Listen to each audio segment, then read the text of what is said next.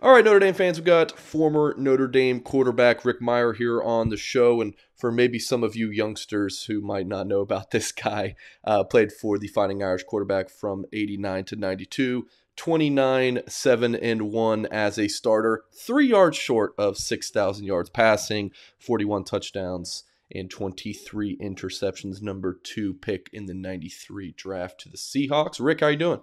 I'm doing great. How you doing? So, Rick, you should be a very proud papa. You've got 3 sons, youngest Charlie going to Stanford, Oliver to play quarterback. You got Oliver, a lacrosse player at Michigan, and Morrison, a grad student on the lacrosse team at your alma mater. I mean, is it feel?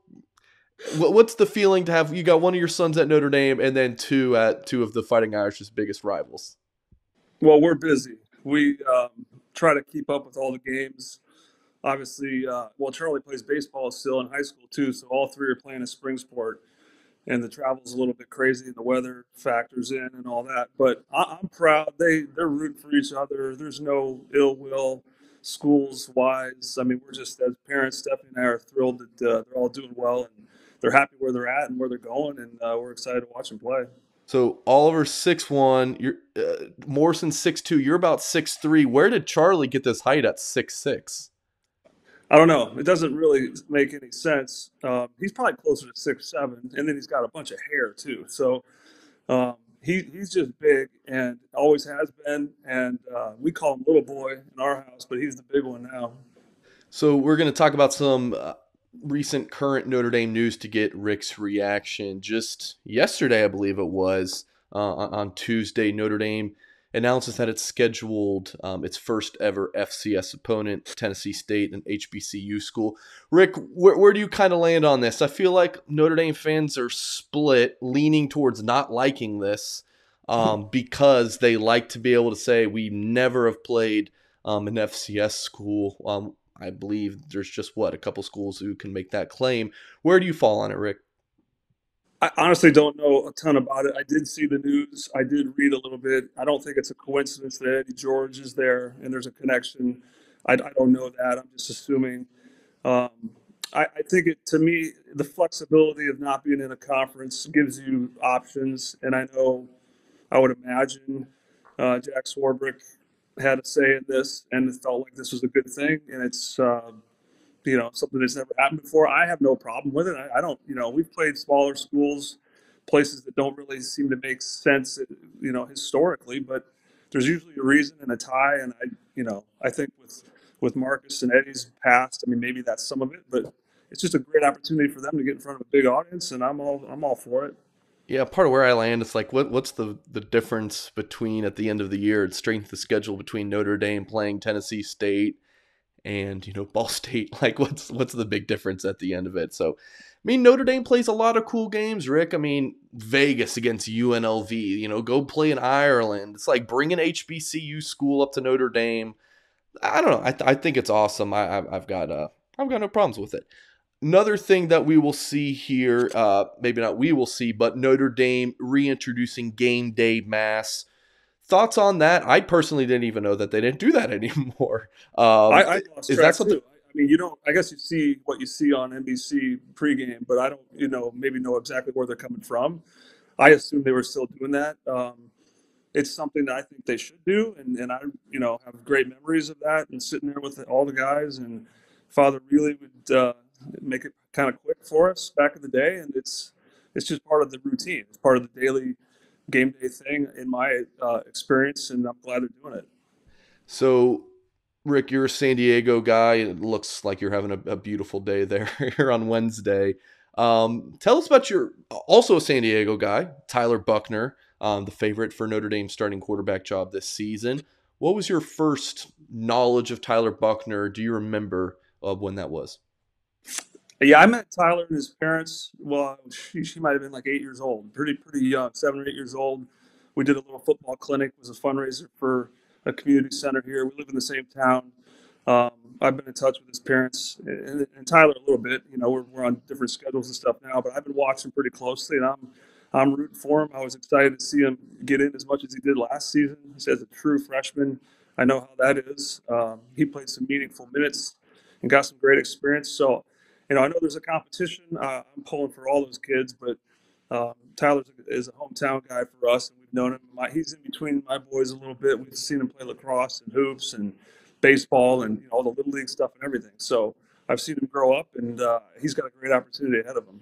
When you saw him on the field last season and maybe a little bit in high school, I mean, what would you say? What's the Skyner report on him? Like, what have you seen from him, and any expectations you have for him, assuming he is the starter this fall? Well, I've been saying since he committed and showed up on campus. I mean, super athletic kid, um, huge ceiling. It felt like last year they put him in positions where it was more about running than throwing, and that I think will sort itself out.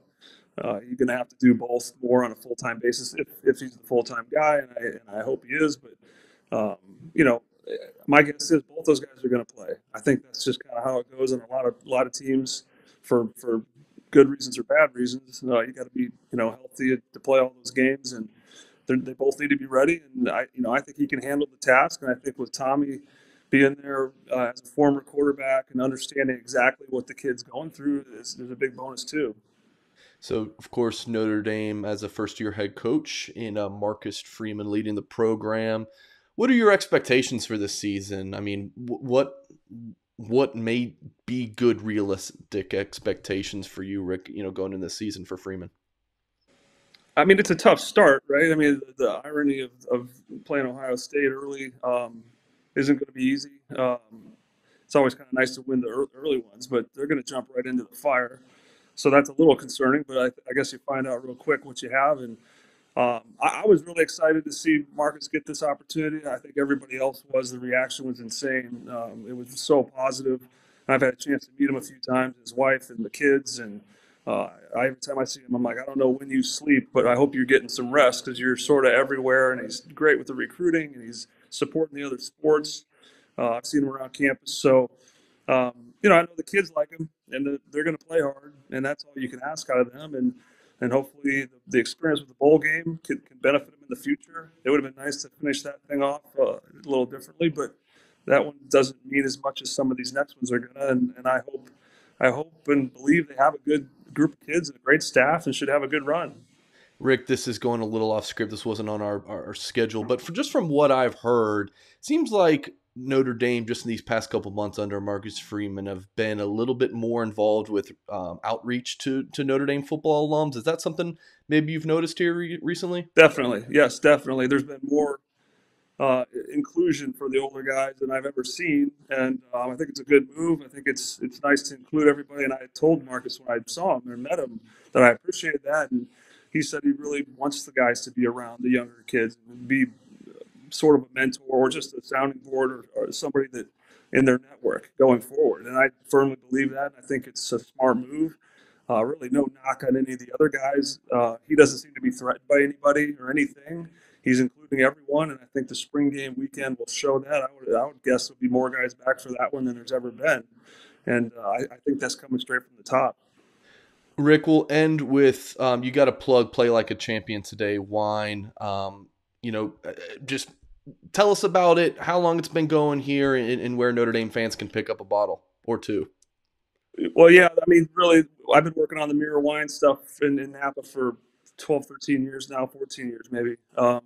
So Play Like a Champion today came after the fact. It kind of branches off of Mirror because of what we've been working on and the relationship we have with the university, with the Notre Dame Family Wine Program.